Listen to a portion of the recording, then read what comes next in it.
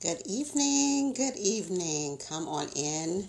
I'm going to give a few minutes for you all to join in. Good evening. Good evening. It is Monday, the day after Easter, the day after we celebrated our resurrected Savior. And what a glorious day it was. I am so happy to be here with you. My name is Lanette. I am a intercessory prayer and a writer, a blog writer and speaker for International Women's Ministries. And I am so glad to be here with you this evening. It is such a pleasure to serve the Lord and to be a part of this wonderful, wonderful ministry that is just doing great things all over the globe. As you may know, International Women's Ministries, the vision is to wipe the tears of our sisters all over the globe. And that's what we are doing. We already had a missions trip to the Philippines in February, and now we have Ashley Nelson, one of our board members, and Erica Wilkening. She is a pastor's wife who are there in Nicaragua as we speak, ministering to leaders there, equipping them, training them out in the field. So we are so happy that we can be a part of what the Lord is doing all over the world. And so we would love for you to support us in any way that you can with your prayers. If you would like to donate, I believe there's a link in the comments for that to support us in what we're doing all over the world. And again, so if you could pray for Erica and Ashley in Nicaragua right now, we're just loving seeing the photographs of them just washing feet and just serving the women there in Nicaragua. And so we're going to lift them up, as well as the missionaries that we help, and just they're doing God's work all over. Philippines, Nicaragua, Kenya. We have a lot of missions trips coming up this year, a lot of work that the Lord has for us to do all over, and we are happy to do it, right? Because the Lord tells us to go, and we go, right? That is our mission, to go and make disciples of all nations. And so that is something that the Lord has given all of us to do, and so we are happy to do it. And so I'm just overflowing from yesterday, from our Resurrection Sunday. And, it's not just a day. Yes, we celebrate Easter and we celebrate the resurrection of Jesus Christ, our Lord and Savior. And we are thankful, and we go to church, and we do all the wonderful things that we do on Easter Sunday. But we can't just leave it on Easter Sunday. We have to live it. We have to live like our Savior is alive, because He is. He's our living God, and we should be walking around every day in light of the cross, in light of what He did for us, the greatest gift ever given and ever will be given, just the greatest sacrifice. When we think about what He endured for each and every one of us, what He endured, the torture, the flogging, the mocking, the spitting, it is incomprehensible what He had to go through for us. And so we should live every single day in light of what He did for us. And I am just truly, truly thankful that we serve a living God. And so, I just want to encourage us to remember that, not just on one day, not just on a holiday, not just on Holy Week, but that we would live that every single day. And I know that that's difficult to do sometimes. We get distracted by life. Life has its ups and downs and its peaks and valleys, and, we're going about our days and doing the things that we do. And sometimes it's not that we forget God. We love God, and we serve Him, we pray, and we get in the Word, but we forget about the true sacrifice that Jesus made, that He paid it all for us, that he forgave all of our sins, each and every one of us. And so I think about that when we want to hold on to grudges and we want to not forgive people for little silly things and offenses, that are nothing compared to what Jesus he forgives all of us, and so when you think about the totality of it and how we just refuse to forgive sometimes, and our culture will say, oh, we canceled someone, or even as a follower of Christ, sometimes we want to stop speaking to someone, or we want to avoid them, instead of just learning to address situations the way that we are taught to in his word, to go and speak with that person and try to work it out and reconcile with them. And sometimes it's not, a situation that can be reconciled, but we can forgive. We can still choose to forgive in light of what Jesus has done for us. And so that is something that I am taking to heart, and just wanting to continually remind myself to live daily in light of what Jesus has done for us, and so that we can live in humility. We can live in a constant posture of humility and thanksgiving, just to live in a way that we would not be thinking of ourselves all of the time and be thinking of others and the needs around us. And, I was thinking about that. I was thinking about how we rush through life. We live in a very fast-paced world, and everything is, there's always something going on. There's always lots of distractions. There's always lots of things for us to do. And so we're rushing, and we don't tend to have a lot of patience. And so we know that patience is a virtue. We know that patience is a fruit of the Spirit. And so I was thinking about that. And Saturday, the day before Easter, I needed to go to the grocery store, and I had one thing that I needed to get, and it wasn't that I procrastinated. I had been looking for this one item for a few days, went to a couple of different grocery stores. They didn't have it. So I looked it up and I said, okay, it's at Safeway. I'll go to Safeway and pick up this item. Just one item. Now, I didn't want to go to the store on the day before Easter. I figured it was probably going to be very crowded, so I really didn't want to go, but I had to go and get this one item. So I put in my GPS, Safeway, the nearest Safeway to me, and I knew where it was, generally speaking, but I needed the direction just to make sure I got there. And so I get in my car, and I turn the GPS on my phone, maps on my phone, and it froze. I'd already put in, the Safeway nearest me, and it, brought up the closest one, which was like 9 minutes away. So I put that in, and it froze. And so me and my rushing, I didn't want to wait. I'm going to turn it off and turn it back on and, get it going. I need to go, and why I was rushing, I don't even know. I didn't have anything else I needed to do that day other than to make something, make a dish for Sunday.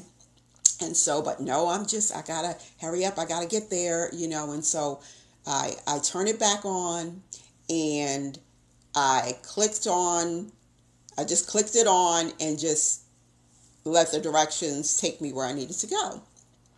So I'm driving along, and I'm thinking, this doesn't seem like, it sort of looked familiar, but I think it might have been familiar to somewhere else I had gone in the past. Keep in mind, I've only been living in this area for about a year, so I haven't done a whole lot of discovering what's around in this area. But so I'm driving, and I'm thinking, something's not right. This isn't right. I don't know. Something's not right about this. And it was taking longer than it should have taken. And I'm looking around, and again, it's looking kind of familiar. So I think I'd been in that area probably for some other reason. But then it tells me, like, you're here. And I'm like, I'm here. And I see the sign for a Safeway, and there's like a garage and everything. And I'm like, this is not the Safeway that I wanted to go to. This is not the one. And so in my rush to just put in whatever, and I guess it just took me to a different Safeway in Rockville that was further away. Instead of 9 minutes away, it was 19 minutes away, but it was a Safeway in Rockville. There's multiple ones. And so it took me there instead of the closer one because I'm rushing and I'm just like, boop, you know. And so I was thinking about that and how, you know, I mean, that was not a major thing because it was only, 10 minutes further down the road. And so, again, I wasn't in a rush to get anywhere. The store was actually almost empty. So that was a blessing. But just thinking about how we rush ahead of God, right? In this particular instance, this is, just an example of us rushing. And this could have, I could have been, it could have been a lot worse than it was. But for us as Christ followers, it's important for us to wait on God, right? None of us like to wait. We don't enjoy waiting at all. Waiting is not fun. But we know that we serve Him and we need to wait on Him to give us direction and to help us with our daily lives. And there are times in our life when, we should be seeking Him every single day. We should seek Him every day for everything. But there are times in our lives when we know we need to make a major decision. And so we need to wait on the Lord to help us to make that decision. But oftentimes we don't want to wait. We don't want to wait. We want to rush ahead because we're tired of waiting. We've waited too long. Although we've got 1,000,001 different examples in the Bible of people waiting for years and years and years obediently. And so when they do, then we see the end result of that because we want to be in the will of God. And so in order to be in the will of God, we must wait. And so, just thinking about that and how when we rush ahead of Him, it never works out for our good. It does not. And so if we look at that and we look at those times, I know I can name a few times when I was just tired of waiting, just wanted to rush ahead, just do my own thing, and then it does not turn out well for me. And so it's almost like you've taken a couple of steps backwards to finally move forward again because you are not in the will of God. You have not been obedient because you wanted to rush ahead. You didn't want to wait on Him. And that is just not the way we should live as a follower of Christ. We should always be walking in step with the Spirit of God. We should always be in His Word, praying and waiting on Him to give us direction. And He will, in His timing, not in ours. So we need to wait and understand that whatever it is that He has for us is worth waiting for. It's worth waiting for because our God is omniscient. Our God knows the end from the beginning. We do not. We are not God. He is God. And so we need to remember to trust Him because He is a rewarder of obedience, of faith, right?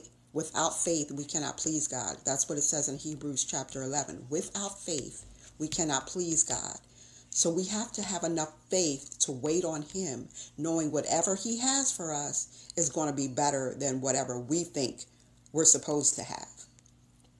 Our God knows what we need, and He knows when we need it. And so when we wait patiently in obedience to Him, there's a reward in that. And it may not look like what we think it's supposed to look like. See, we have this picture in our head of what it's supposed to look like, what our life is supposed to look like. We plan it all out. We've got this whole map, right? And God is like, no, that's not what I have for you. And so we need to be waiting expectantly of what He has for us because it's going to be good. Our God is good, and He knows better than we do what we need when we need it. And so that is my encouragement to all of us, because many times we'll say, oh, I'm listening for God. I'm listening, Lord, speak, Lord, speak, for your servant is listening, right? We say that, but do we really mean those words?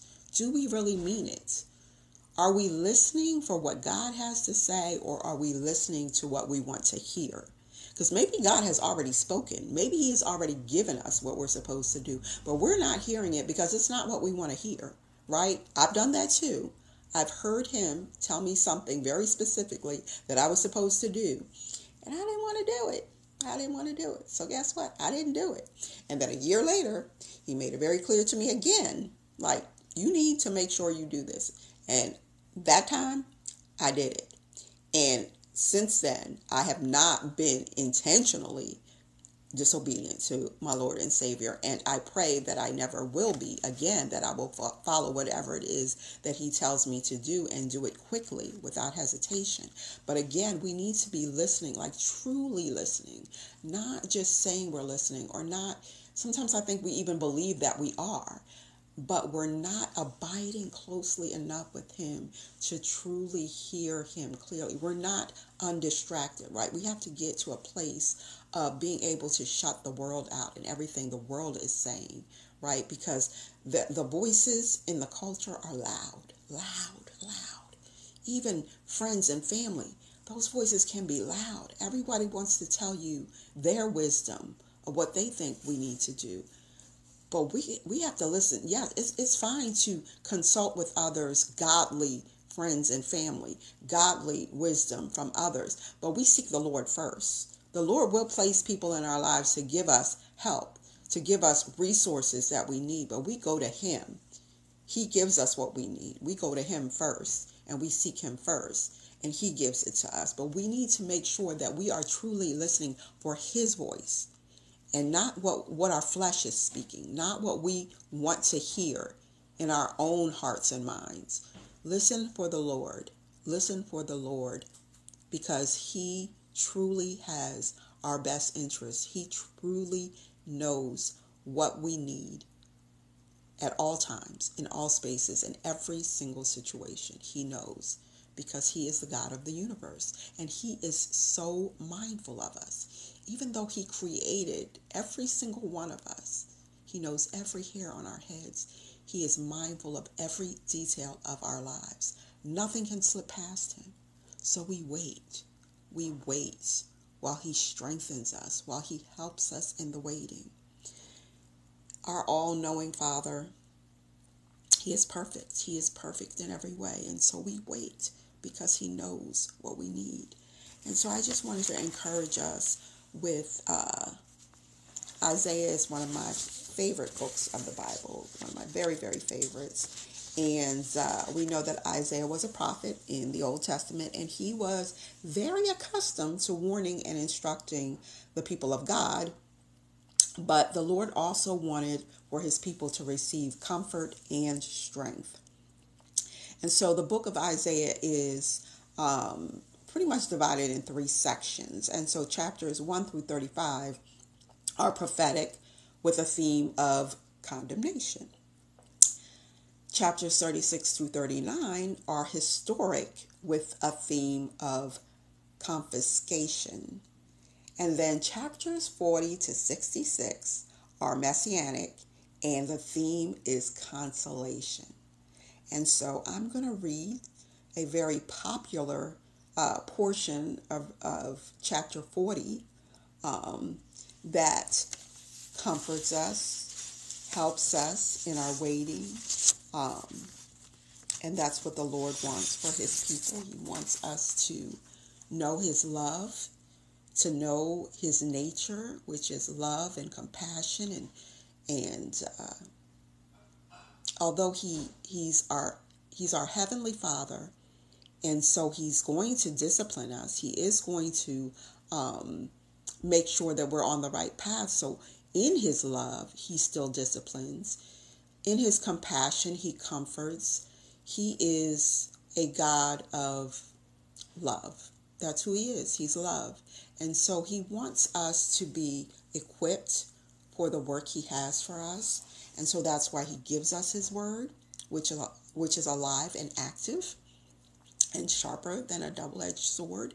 And so we have that word to look to give us all that we need to live a godly life.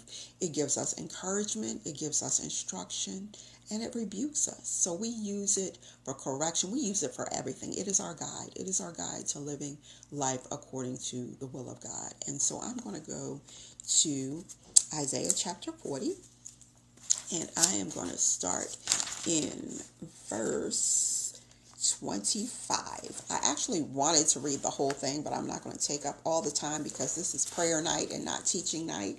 So starting in verse 25, To whom will you compare me? Or who is my equal?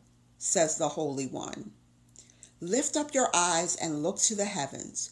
Who created all of these? Who brings out the starry hosts one by one and calls forth each of them by name? Because of his great power and mighty strength, not one of them is missing. Why do you complain, Jacob? Why do you say, Israel? My way is hidden from the Lord. My cause is disregarded by my God.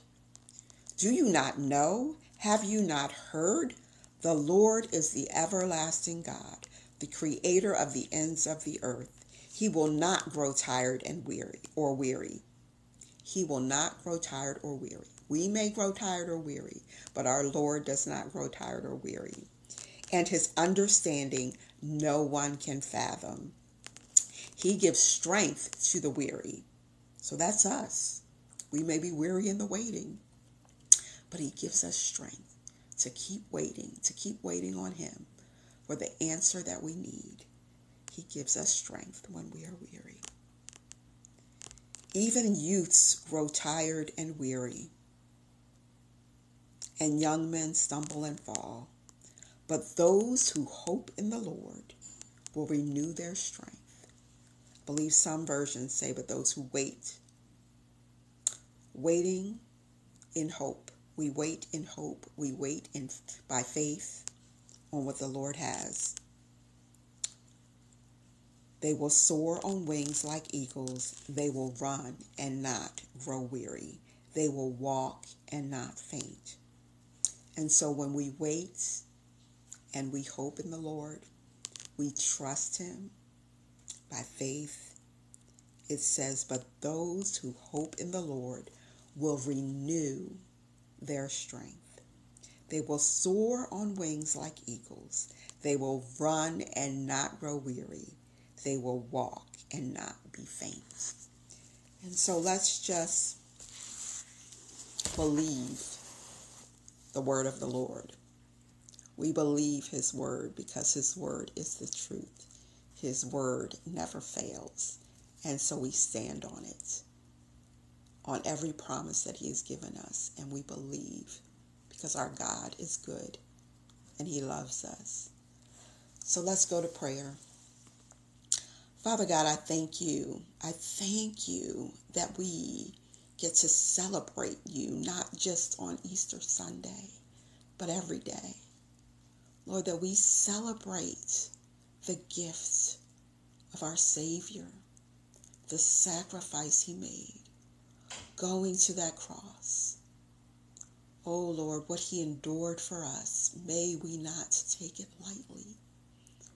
May we not just get all dressed up on Easter, taking our pictures, and then Monday comes around and the rest of the week and we just go about our merry way as if we do not have a Savior that died for us. May we live in light of the cross every day of our lives. Lord, that in the waiting, that we would not grow tired and weary, that in the waiting, we remember who you are and who you are in us, that there is nothing that you cannot do, and there is nothing that we cannot endure in the waiting because of who you are and because of Jesus. He is the one who knows everything about what we go through in this life. We have a Savior that can relate to every single thing that we must walk through. He endured so much pain and persecution. Lord, we can't even imagine it. We can't even wrap our minds around it. So, Father, help us to remember, to be reminded every day that we can go through whatever it is that we're going through, our grieving, job issues, issues with our children, issues with our homes or anything it is, Father God. Illness, Lord. So many are walking through illness, Father, and sometimes it looks hopeless. Sometimes it's just scary. But we wait. We wait on you in faith because our hope is in you. You are our rock. You are so good and so loving and kind, Lord. Thank you for being patient with us, Father, because we can be so stubborn. We can be so disobedient. We want to do our own thing. We want to rush ahead of you, Lord, and you are so patient with us. Thank you, Father. Thank you for drawing us back and putting us back on the right path, for allowing us second chances and third chances, and you keep us, Lord. You sustain us and you strengthen us. Lord, help us to keep the distractions out of our minds so that we can keep our minds set on you and what you have for us, so that we can walk according to your will. We all have this picture in our minds of how we think things should be, but your way will always be the best way, even if it doesn't look like what we want it to, even if it's scary. We can face our fear knowing that you will walk with us through whatever it is, that you will strengthen us and you will provide for everything that we need. You are a God of provision, of healing, of deliverance. And you take such good care of your children. You lavish your love on us, so undeserved. Jesus died on that cross, taking our penalty, our sin, each and every one of us. We didn't deserve it. We don't deserve it. And we can't ever repay it. But we can live a life of worship unto you. We can live a life of true and proper worship. It's a living sacrifice. By listening, waiting patiently, trusting, walking by faith. We want to please you, Lord. We want to be obedient. We want to hear you and follow you, because your ways are perfect. You know each one of us, what we need.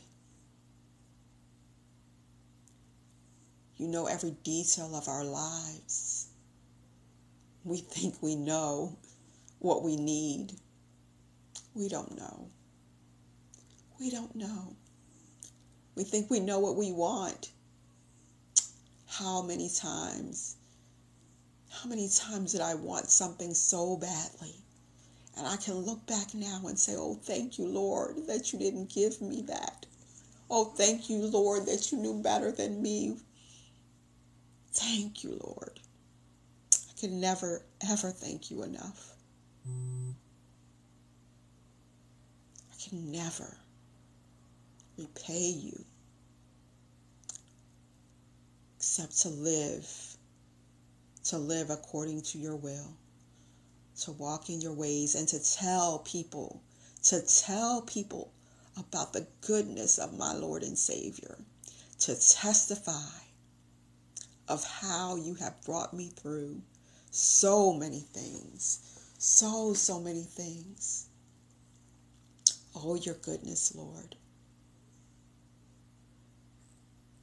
I could spend days talking about your goodness, talking about how you rescued me, how you saved me from myself. Oh, the goodness, the goodness. Thank you, Father God, that you loved me when I couldn't love myself. And Lord, I wait expectantly for all the things to come, for the prodigals to come home, for the promises, Lord. I stand firm on your promises, and I know that your goodness and mercy follows me all the days of my life. You are good. You're amazing. And you still perform miracles. You still perform miracles. Let us not forget that there is nothing impossible for you. So we pray in faith. We pray for healing. We pray for strongholds to be broken. We pray for addiction, Lord. People in addiction to be free, Lord. Free from addiction. Free to live as you created them with purpose, Lord. To walk this earth and with a great testimony of how you broke them free from the bonds of addiction, from the prison of anxiety and depression. Oh, Lord, that we would not medicate ourselves, but we would seek you.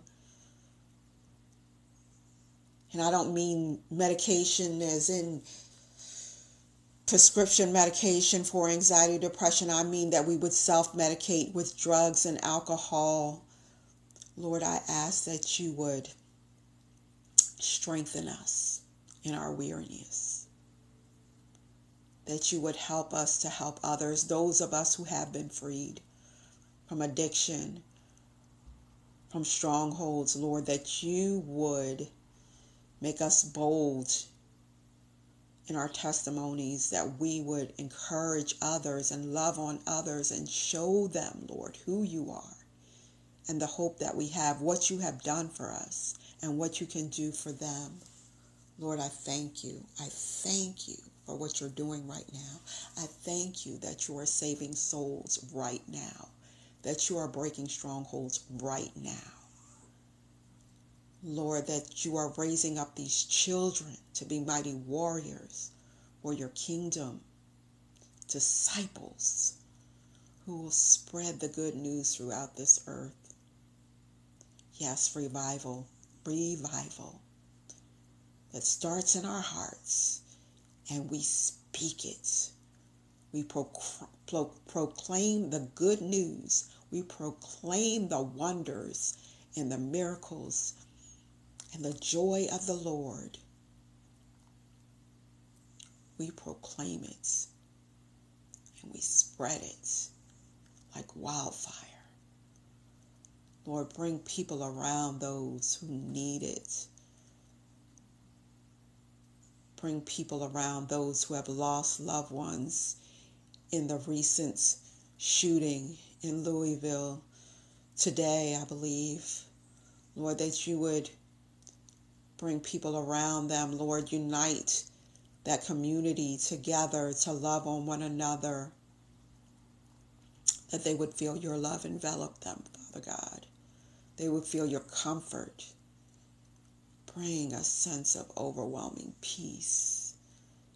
Joy that will come. It may not come today or tomorrow, but joy will come in the morning, because the joy of the Lord is our strength.